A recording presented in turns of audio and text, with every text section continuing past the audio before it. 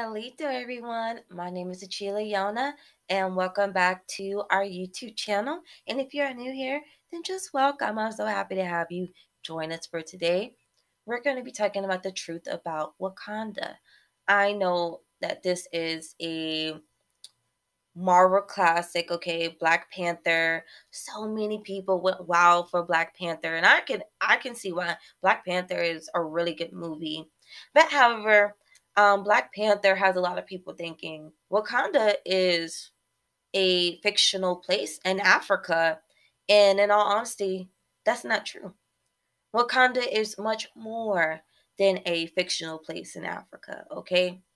It is an Indigenous American creator, okay, divine creator at that. Tribes like the Omaha, the Ponca, the Osage, the Lakota, the Dakota, and also other Plain Indian tribes worshipped and welcome the Wakanda creator spirit into their lives. The Wakanda is a great creator power of the Osage, Omaha, and Ponca tribes. Wakanda is an abstract and omnipresent creative force who is never personified in traditional Samoan legends, and in fact did not even have a gender before the introduction of English with its gender-specific pronouns. And I have come across other book sources talking about how other indigenous people were calling the Wakanda grandmother or grandfather, despite it not being gender specific. And then, according to the Encyclopedia of Native American Healing, the Omaha counterpart of the Lakota/Dakota term Wakantanka. Wakanda is the mysterious life power that permeates all natural forms and forces. This power is seen as akin to human consciousness itself.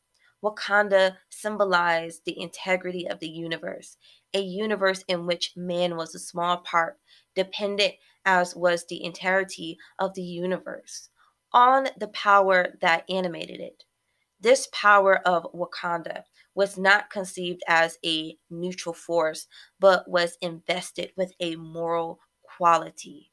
Truthfulness, pity, and compassion were attributed to Wakanda, so that the will of Wakanda was not to be altered or questioned.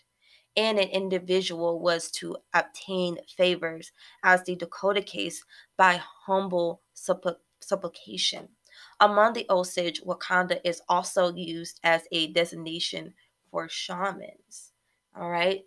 And also in Wisconsin, there is a Wakanda Indian Mountain Park.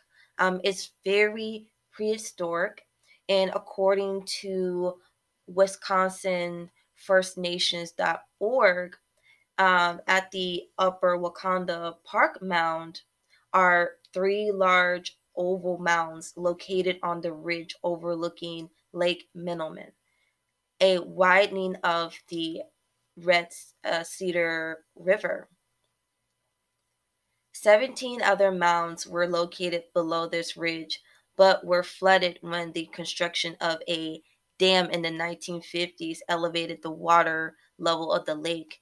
Does that sound familiar? Cough, cough, Lake Lanier. Okay.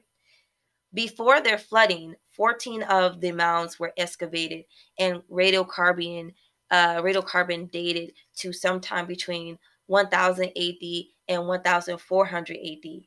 Burials and stones concentrations or altars were found in them.